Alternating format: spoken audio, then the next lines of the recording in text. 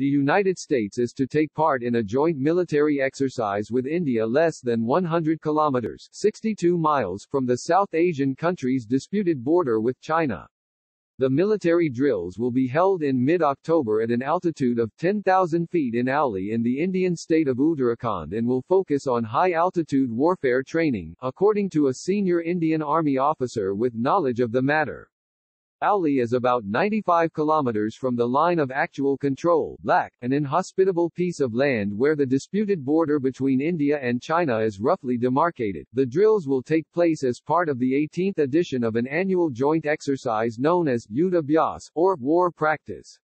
Relations between India and China have been strained since a bloody clash between their soldiers in the Himalayas in June 2020 left at least 20 Indian troops and 4 Chinese soldiers dead.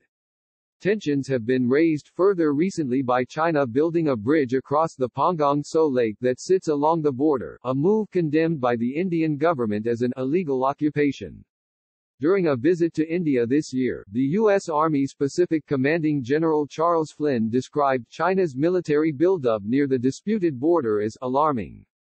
Asked about the joint exercises, a U.S. Department of Defense spokesperson told CNN that the partnership with India was one of the most important elements of our shared vision for a free and open Indo-Pacific region.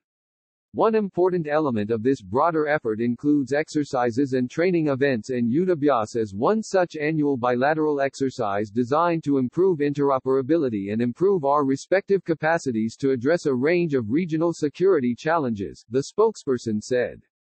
Line of actual control. The line of actual control, the loosely defined, de facto border between India and China, emerged out of the Sino-Indian Border War of 1962, which itself was sparked by long-standing historical territorial disagreements.